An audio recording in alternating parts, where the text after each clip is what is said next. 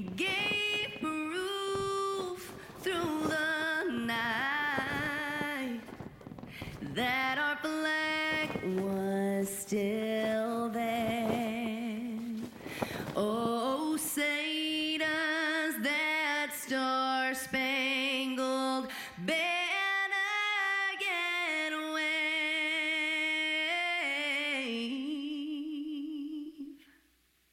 o'er the land of the free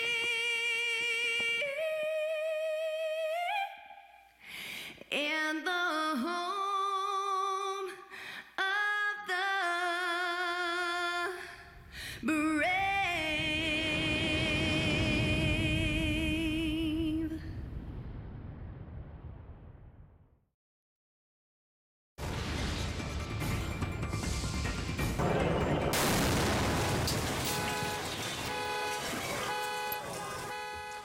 Breaking news now at 4. What was supposed to be a controlled explosion of illegal fireworks goes terribly wrong. The massive blast sent debris flying through a South Los Angeles neighborhood.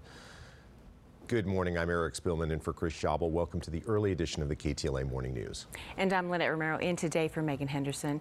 At least 17 people, including LAPD officers, were injured in this blast. KTLA's Carlos Herrera is live at the scene to show us what happened. Good morning, Carlos.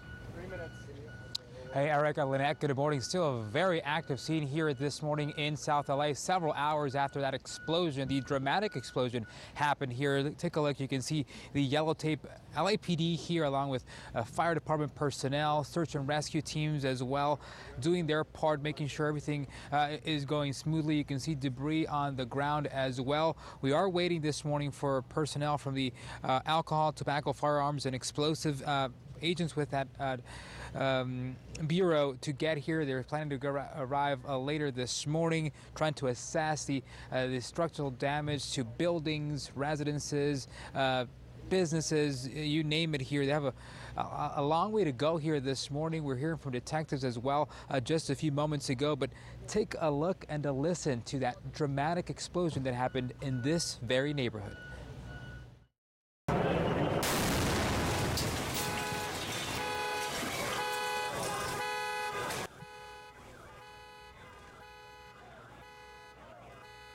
The major explosion damaged buildings, cars, and injured 17 people, including police officers, as a bomb squad tried to safely detonate improvised explosive devices that had been seized from a home, along with nearly 5,000 pounds of illegal fireworks. In a news conference late last night, Los Angeles Police Chief Michael Moore announced that officials responded to the home on the 700 block of East 27th Street yesterday afternoon. An LAPD bomb squad transferred the devices into a vehicle that's meant to contain explosive material. Police detonated the devices around 7:30 last night, thinking that the vehicle would contain the explosion, but clearly something went wrong. Officials say 9 LAPD officers and an officer from the Bureau of Alcohol, Tobacco, Firearms, and Explosives were treated for minor injuries and are in fair condition this morning. 6 civilians were also taken to a hospital, 3 with serious injuries and 3 with minor. 1 civilian was treated but was not transported. Residents in the area last night were seen running out their homes with their hands covering their ears.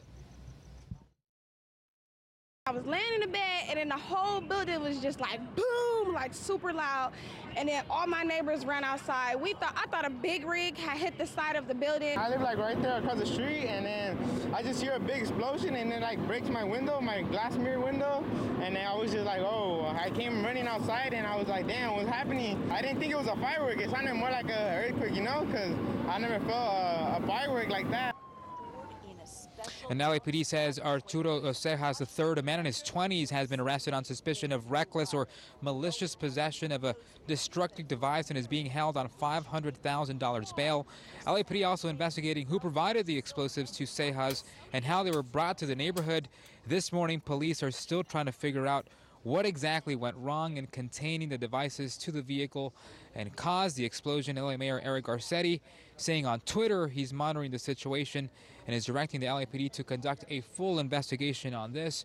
Back out here live, we just heard from LAPD detectives this morning. They will be giving us an update in about 10 minutes or so to give us the very latest